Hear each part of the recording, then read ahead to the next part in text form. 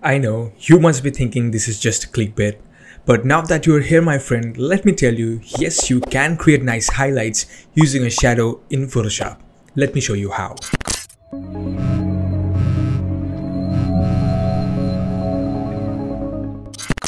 Hello everyone, Indra here, and today I'll show you how you can create quick and nice easy highlights using the inner shadow technique in Photoshop. Now you must already be knowing that I have a dedicated video on how to do highlights using a solid color, and I will not go into details. You can check the video from the description below, and you can also use other highlight techniques like using hue saturation and others, but in most cases you would be painting the highlights manually with a brush, and this can be very tedious and time consuming if you have a very complicated subject like this. So I'll show you a pretty neat hack that can help you create nice rim and edge highlights, and you can club it with your usual highlighting techniques. First, I will demonstrate the process with this simple composition, and then I'll show you some real life examples with this artwork. So without further ado, let's get started. So here goes our nice little subject, and the very first thing that you need to do is isolate your subject into a new layer. Like I have done it already, you can cut it out or do whatever technique that feels right to you. You need to separate it out into a new layer to make this technique work. And as I mentioned earlier, this technique works pretty good with the rim and edge highlights, so I have also put the light source towards the back. So to apply this technique, all you need to do is double click on the layer or right click and go to blending options, and here is our shadow. Click in our shadow and change the blending mode to linear dodge and change the color to something in the tone of the light's color. And there you have it. This is the basic concept. You can also play with the blending mode, see if color dodge or screen works best for you. It depends on the scene, but here I will keep it as linear dodge, and I'll maybe turn the color towards this darker tone of yellow, and let's increase the opacity a bit. And now we have to adjust the angle according to the light's direction. For that, make sure you always uncheck use global light, otherwise it will mess up your light direction. So let's turn this dial and see what matches. I think this is pretty fine, and now let's play with the distance and the size. You do not need to play with the choke, but let's play with the distance and the size. So let's decrease the distance a bit, and also let's decrease the size a bit to create nice contrasty highlights along the edge. Now, the good part with this technique is you can keep stacking inner shadow layer styles just by clicking this plus button. Simply click this plus button and Photoshop will add another inner shadow. Now, if you want to add a nice gradient or make the highlight look a bit feathered, you can also do that. For that, simply increase this size value. This will create a more feathered look, as you can see. So let's keep it around 15, and also we can increase the distance a bit. Let's increase the size a bit, and we can reduce opacity for this layer style. Let's tweak the first inner shadow a bit. Let's increase the distance. This should be fine, I guess. So let's click OK. I know you must be thinking this is easy, but how do I get rid of the areas that I do not want? Like in this area, it has some bleed in the bottom of this foot. So in layer styles, we cannot erase away these areas. But don't worry, we have a solution for that, and I'm coming to it pretty soon. But before that, let's spice up the composition by adding another light source. And let's again go into our blending options, and we can add another inner shadow, and this time let's change the angle to match it with this purple light, and also let's change the color to something in a purple tone. And I think the distance and the size is fine over here. So let's click OK. So this is the before and this is the after. Now let's make it more interesting by bringing in some frames of his. And if you have something like this where you need to apply this same technique, all you need to do is copy the layer styles. So right click on the layer and select copy layer styles, and you can go inside those subjects. Like here is our subject 2, and simply right click and paste the layer style. There you have it. You applied the highlights in just one click. Now obviously you can adjust it according to the size and shape of your subject. So let's decrease the distance a bit, let's decrease the size a bit. Let's do the same for all of these highlights. Maybe we can reduce opacity a bit, but you get the idea. Now, there's something different with this subject too, and that is we have a brightness and contrast adjustment layer added to it as a clipping mask. So I want to show you here is that the styles that you apply as a layer styles has higher priority than any clipping mask that you have added. So the highlights with the layer styles will apply as if they are on top of this brightness and contrast adjustment layer. Now, you can also apply this on top of groups. Let's say for subject 3, I have this subject 3 over here, and maybe you have put it in some groups and added some adjustment layers to color correct and do all sorts of modifications, and you want to apply this highlighting on top of this group. So this is also possible. You can simply right click on the group and select paste layer styles. So you have the layer styles applied on the group as well. So let's adjust it quickly. Okay, now to answer that question, how do we get rid of the areas that we do not want? This is actually very easy, and Photoshop has given a nice handy way to do it, but we rarely use it. So all you need to do is right click on this FX icon, not on the layer, but right click on this FX icon and select create layers.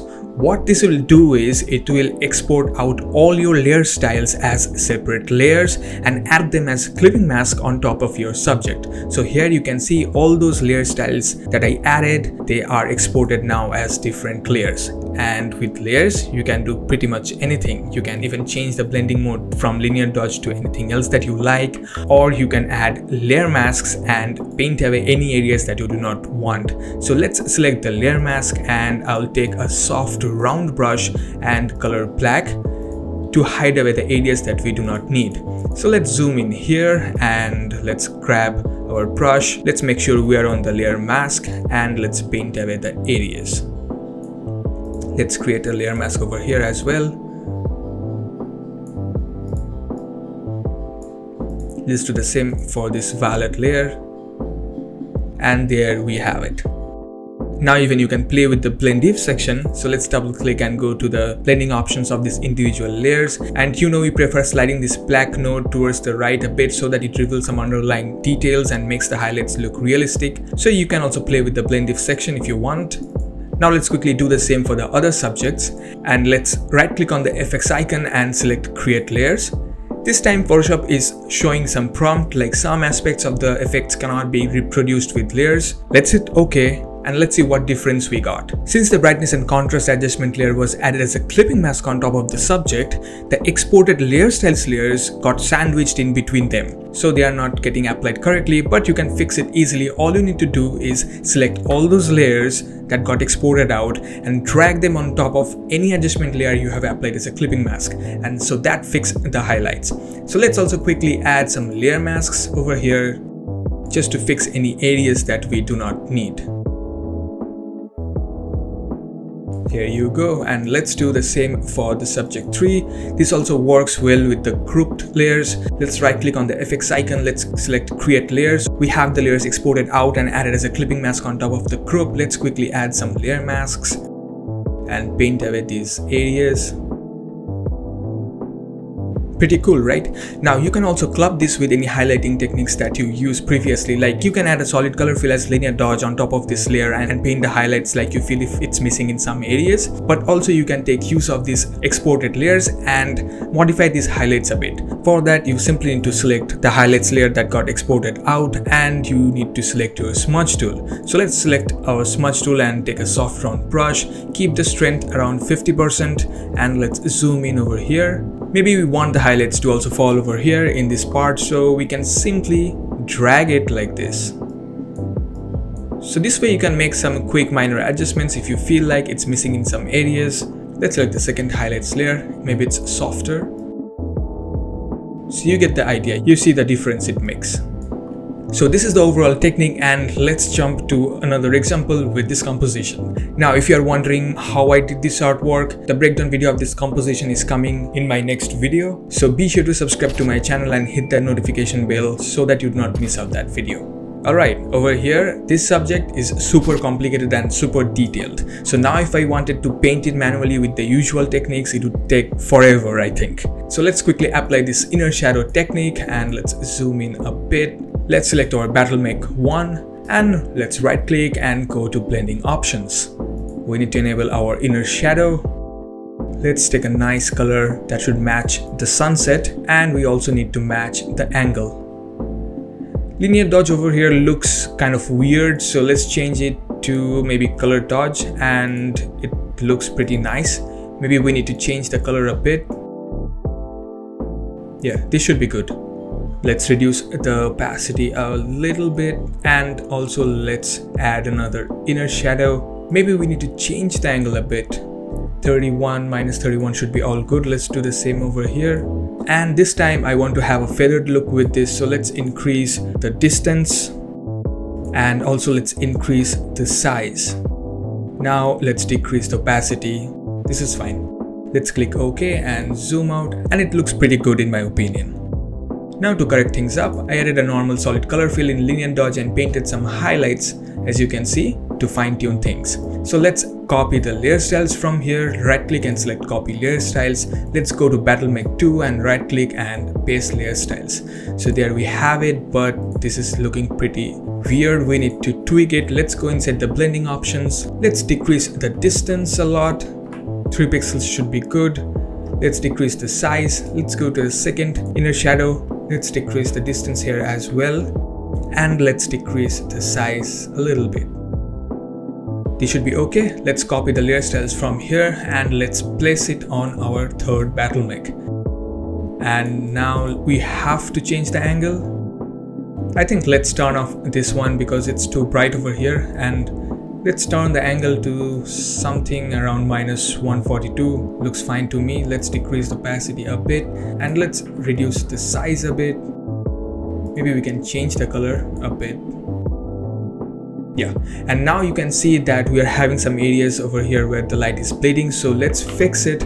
All we need to do is right click on this FX icon and select create layer, and it's again saying some aspects of the effects cannot be reproduced with layers. Let's click OK. It's because we have lots of clipping masks on top of this layer. All we need to do is select the layer and drag it on top of all those clipping masks, and there we have it in a correct way. Let's select a layer mask and let's take a soft round brush with color black and paint away this area where we do not need it.